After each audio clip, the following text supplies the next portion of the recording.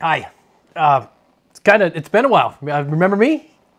I bet you guys have been wondering where has James been? It feels like I haven't made a video in years, and I got a good reason. Well, I mean, I got a reason. I don't know if it's a good one. Let me explain. So remember in the last video where I was showing you a fan design that I was printing out for the Fan Showdown, and I was talking about how I thought it was cool and whatnot, and I wanted to test it and stuff. Well, I got overly invested in this design. I'm just gonna be honest. I've extrapolated this out. Now this fan was called the Pump. It was essentially a load pump.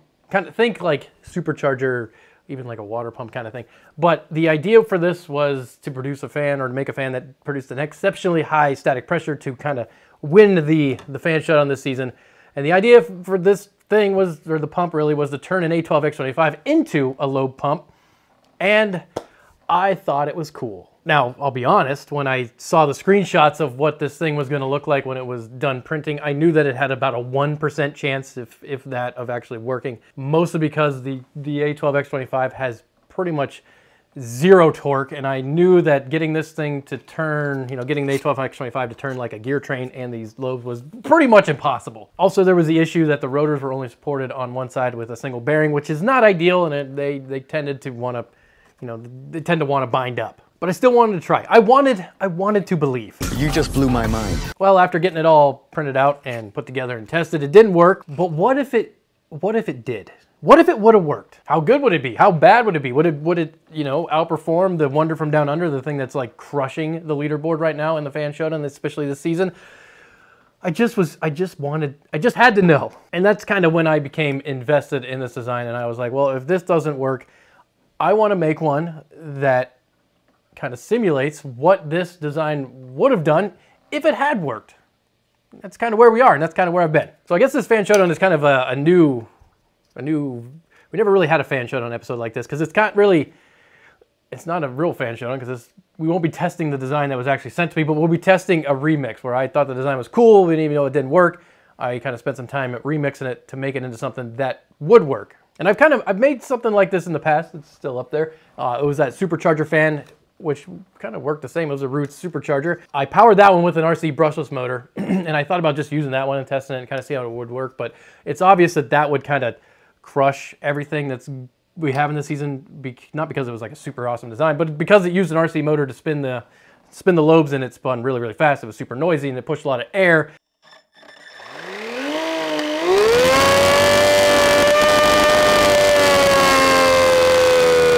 But it wouldn't be comparable to what this thing would have done if it had an A12X25 that would have spun it. So I wanted to make something, more apples to apples. I need this thing to spin somewhere around 1,000 RPM. So the A12X25 spins at 2,000 RPMs, and when you get all the gear train loss, it would never be 2,000. We see it all the time, the A12X25 in its stock form does spin the fan disc at 2,000 RPMs, but when we change it, sometimes the RPMs go up or go down based on the load pressed, or the load put on the A12X25. So I was shooting for something, I wanted to start at 2,000, and I was hoping to get somewhere around 1,000, hopefully a little more, to make it somewhat comparable to what we might have seen. And that was the whole idea. And that's kind of what you see on the table. Obviously, this is what I printed for Jagsnd. We'll just call him Jag. His name was Jagsnd. He's the one that made this design. It didn't work, but it was cool enough for me to try it, and that is what is on the table, all these pieces and parts. Now, the overall design of the fan, so this is a new case that we're going to be using. The overall design, or the size of the fan case, is the same, depth, width, height. The lobes themselves are similar in size. They're pretty much the exact same size. I did make some changes that we'll talk about here. First one being on the front cover, I guess you could call it. I added windows. The windows really have no purpose other than, well, you know why we put windows. To make these, it was pretty straightforward. I just drew them up, and then I made a template of the windows that I needed to fit into the cover, and I just traced that onto some 1/8 inch acrylic and just use a Dremel to cut it out. Now the edges are pretty rough, but the way I'm going to put them in here, they're going to snap onto the inside, and they kind of got a border to make it look a little cleaner. And we'll probably use some, hot glue around the edges just to make sure we seal it up. And then obviously we needed to tackle the power plant because the A12X25 was out. I have the T30, which is a little bit stronger of a fan, but obviously still, PC fans aren't really known for their torque. There's actually a server fan back there too, but that wouldn't work either. And I didn't want to go RC motor because then I'd have to gear it down a whole bunch. But what I did have sitting around was this little geared fan. Now this fan spins at 1,000 RPM, which is just short of our 2,000 RPM goal, but it is geared, so it's gonna have a bit more torque, and we can gear it up to get to the initial speed of 2,000 and then cross our fingers and hope that the lobes are somewhere over 1,000. For the gear train, pretty simple. We have the drive gear for the motor itself, and then we just have a 1-to-2 gear ratio, so every time the motor spins once, it will spin the lobe gears twice. And then we talked about the other issue we had. These original lobes were only supported on the one side, which makes them a little, wiggly. So to counter that, I did put the same exact bearings that were called out on the original design on both the case and the cover to support it on both sides. Now you will notice that I did remove the shields of the bearings, and I have removed the factory grease from the bearings. And I know what you're thinking. I took a lot of heat for this last time I did it, but the idea here is that the grease that comes in these bearings from the factory is pretty thick. It's real viscous, and it makes the bearings tougher to spin. Now, if you were to use these bearings as they are intended, that grease will help improve their lifespan, but that's not what we're doing. What we're shooting for here is getting the bearings to spin as easily as possible so we can hopefully get as many RPMs as we can possibly get, because again, we're shooting for something over 1,000. I did also modify the lobes. You can easily see on this pink one, there is a blue cover. I printed these hollow and then I capped them off just to make them, you can't see how, this one's heavier, but it'll be lighter. I also did spray a little bit of Teflon oil in there, so there just is the tiniest amount of oil to hopefully give us as smooth as operation as possible. This also has a spline on the inside. Rather than print it as one piece, I did put a little spline that slides in there. The only reason I did that really is just make it easier to print, because I can print that straight on its face, this as well, and then when it's done, this slides in there and then that seats into the cover bearing. What else did I do? I made a velocity stack for the top, mostly because I think it will just help smooth out the airflow going into the case. I put some, I don't know, stator vanes you could call them, vanes in the velocity stack. I don't know if that's really going to help. The idea, this is more of seat of the pants idea here, is I figured it would help reduce the turbulence going into the pump and maybe make it function better. We can always remove this to see if it improves operation. We could actually just break these off too and see if it helps or hurts. This is just a simple adapter to go from this case to the test that we're going to use, the test bench that we've been using for the Fan Showdown. And then we got a bunch of TPU gaskets just to seal up, the cover, the intake, the adapter, just make everything as sealed as possible so we get hopefully the best performance we can possibly get. We're shooting to beat the Wonder from Down Under, which I think, what did it get? I think 8 millimeters of H2O in our last Fan Showdown. All right, so step one would be installing the motor. As you can see, I've already done that because it's finicky. This is a horrible design choice. This should have been separate from the case, but that's here nor there. Step two will be installing the drive gear. Now you can see there's a flat on this gear, and that just aligns with the shaft of the motor. It's pretty straightforward. Push it on, profit. As long as I can see what I'm doing. There we are. The lobes go in pretty straightforward, right through the bearings like so. Aligning them is the finicky, tricky part.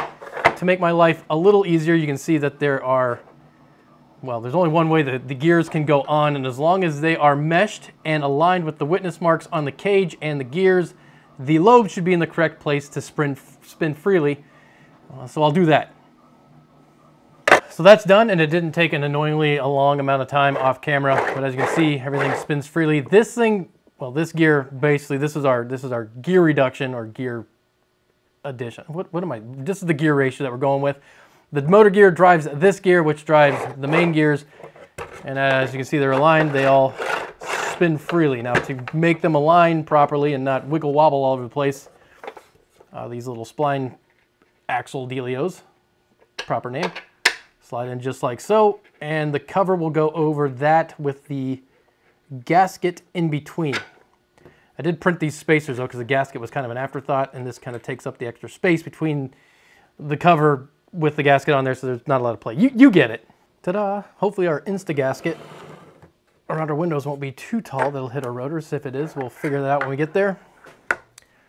Gasket goes over this, and then this goes over that. Okay, it's coming together. Not gonna lie, it looks actually kind of cool. It might not do that good as a fan, but as like a visual representation of what a root supercharger kind of looks like, I think we nailed it. Well, I didn't nail it. Jag nailed it. I'm not really sure which side is gonna be intake and which side is gonna be exhaust. So I guess we'll turn it on first, and if it spins, we'll see which side needs to be which.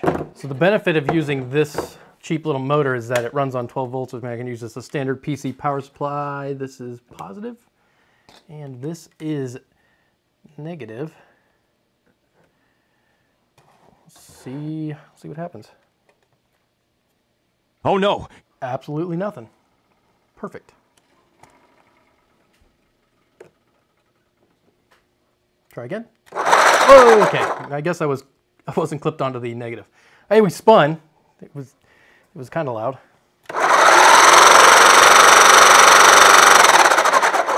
Correction, it's very loud. Where's my little laser tack? All right, moment of truth. I've put a target on the lobe gear, and hopefully this will be around 1,000.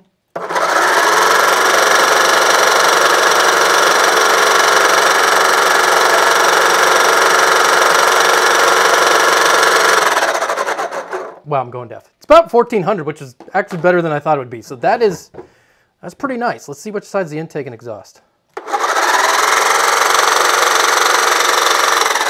So this is our exhaust, which works out great because that's the bottom. So this will go on this side, and our intake cone will go on this side.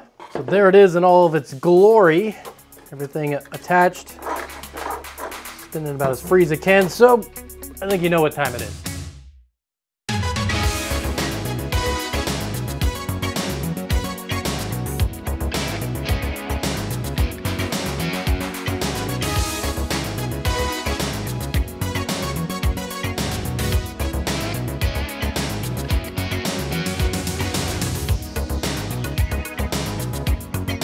So yeah, that was kind of a disappointment. You couldn't really see much as the smoke went in. It dissipated a lot. Yeah, it wasn't as cool as I thought it would be. Hopefully this will be a little better. As you can see, I got the A12X25 on there now. We're just gonna do a little sanity check, make sure this is still giving us accurate readings. Last time I ran this fan, I got 2.4 millimeters of H2O, so we're just gonna make sure that's what it's still giving before we put the old pump on there. See where we end up here. There it is, 2.4. All right, here's the hoping. Remember, 8 is the number we're trying to beat. Whoa!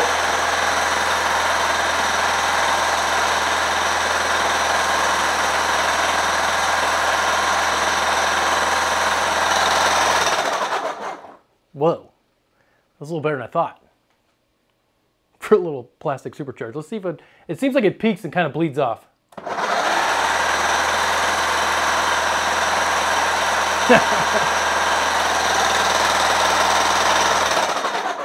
Noise. Huh? I'm pretty pleased with that. I didn't think it would do that good. Now the smoke test that was a bit of a miss, but this thing performed a lot better than they thought it would. I thought we would beat the Wonder from Down Under, but when I only saw we were only getting like 1,400 RPM, I thought maybe we just squeak by, but kind of crushed it with 14.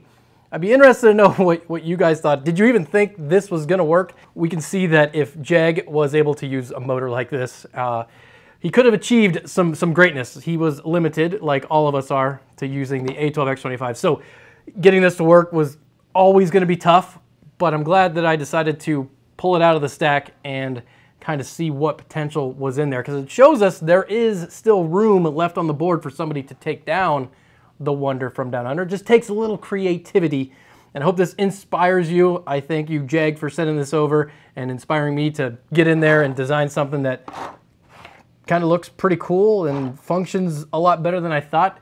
It's a little loud, but in the end, I really enjoyed it. And if you want to get in on the Fan Showdown, the actual series that we run on the channel, make sure to go to my Thingiverse account where you can find models and kind of guides on what you need to, basically what dimensions you need to hit to make sure your fan fits on the A12X25. If you have any ideas what you want me to do with this thing, because it is a lot cooler than I thought it would be, let me know in the comments down below. And as always, I hope this inspires you again to get out there and try to design something for the Fan Showdown. And even if you don't think it's gonna work, but you think it's a cool idea, submit it to me, because if I see it, I might think it's cool enough that we might just do a little remix like this. And I hope you had fun. I sure did. I'll hopefully see you a lot sooner next time. Bye.